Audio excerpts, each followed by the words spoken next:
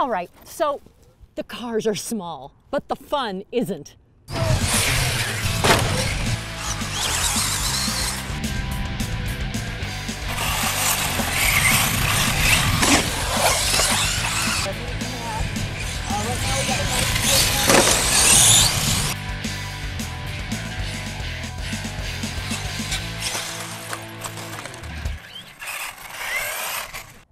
We're in beautiful Valparaiso, Indiana at King Hobbies and Raceway, and we're going to be racing some mean machines on a dirt track.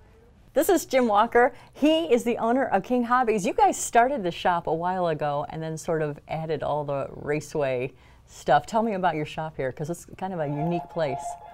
Correct. We manufacture radio control of the car accessories. We've been doing that 11 years now. We moved into this facility approximately 6 years ago. And about 4 years ago, we opened the outside race facility. So it gives the guys in the local area a chance to come out and run their radio control cars. Okay, what kind of a car am I going to be driving today? We're in this little Traxxas rally car today, battery operated.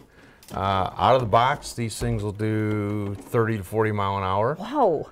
If you put a bigger battery in it, you could probably get it 60 mile an hour out of this. Holy, okay, this is not, you know, the little train track you have, racetrack you have around the Christmas tree in the morning. This is not the typical RC car, that radio control car that you would buy at your typical box store. These are, you break them, you can fix them. There's a wall full of parts, so you can replace pretty much anything on this car. The shell is just a plastic body, just so it looks like a vehicle. The rest is underneath. So this is it. This is what we're racing. This is full four-wheel drive, battery operated. All right, well, let's see how this bad baby runs. Okay.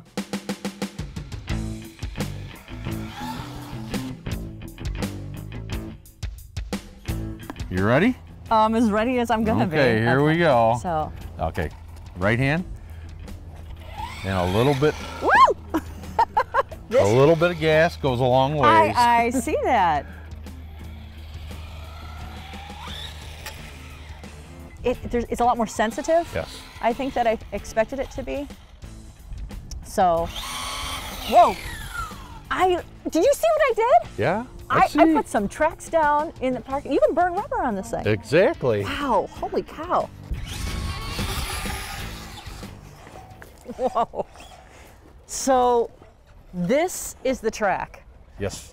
It's actually quite large, and I guess I should have figured that out given how quickly the cars travel. You can't have a little track there. Right, correct. So tell me a little bit about this particular track. Obviously it's a dirt off-road. Track, it's off-road.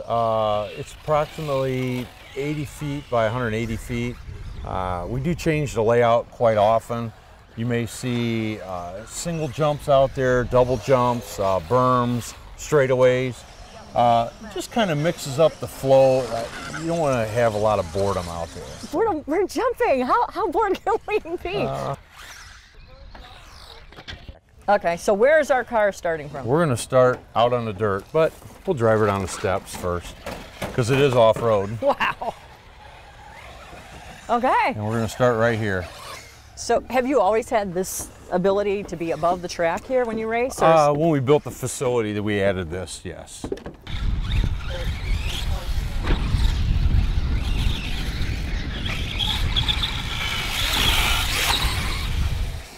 Oh my goodness. My bad. Oh well. and it still drives. Of course. Now it's all yours. Oh, and it might not drive after this. Let's see what happens. Easy. There's a little bit. Actually, here, put your finger inside of it. Okay, there you're right. And just a little bit. Oh, now I'm going forward. Not hit this guy. I probably don't want to be there, right? Oh, wait, I backed up again. I don't want to hit this guy. Gosh darn it. You know what, I guess what's amazing me is how delicate the steering is, because Yes. I think I'm just doing a little turn here, and in fact, I'm turning it a lot. Yeah. Oh no. We may have to get some assistance on Let's that see. one. Yeah. Yeah. He'll get it. Now, who's that down there? That would be Jared and Little Porter. Jim is hanging his head right now in shame, like, oh my gosh, women drivers? Oh, it'll go. I'm not even on the track now, am I? No. Get it, Porter, get it! Thank you. I'm about to hit somebody else. Oh no.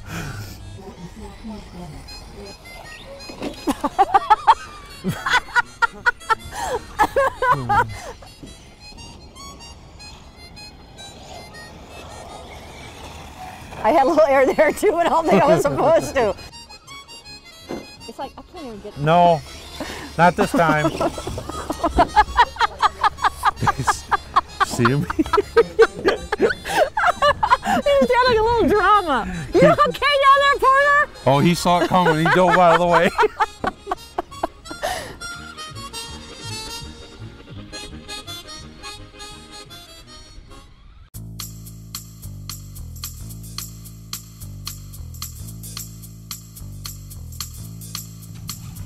We got race 4 up now, 4x4 short course. It's going to be Larry LaBelle, William Hobbs, Max Oling, Larry Lonsberry, and Chris Lineberry. William, Max, the other Larry, and Chris.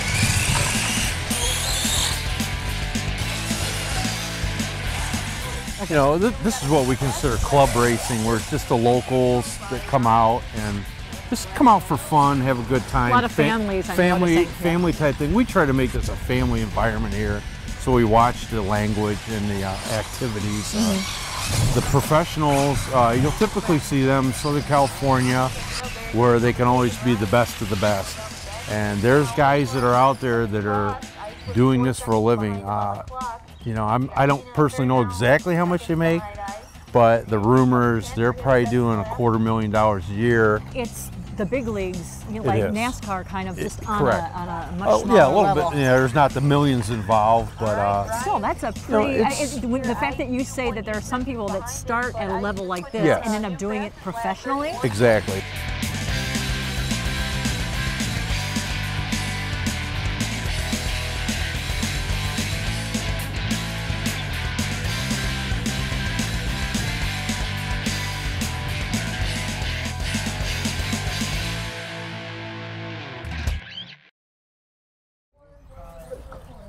So we've gotten to see a bunch of races, some incredible drivers, and these cars are just amazing. Jim, I want to thank you so much for taking the time to talk us through this, for teaching me how to drive. My God, you have a lot of patience. And thank you for having us out at your wonderful facility. Thanks for coming out. We'll see you again next time on Jump in the Lake. So this is the Jump in the Lake crew. And this is the lake. If you know about any fun or unique activities in and around the Lakeshore region, drop us a line. You can reach us at jumpinthelake@lakeshorepublicmedia.org.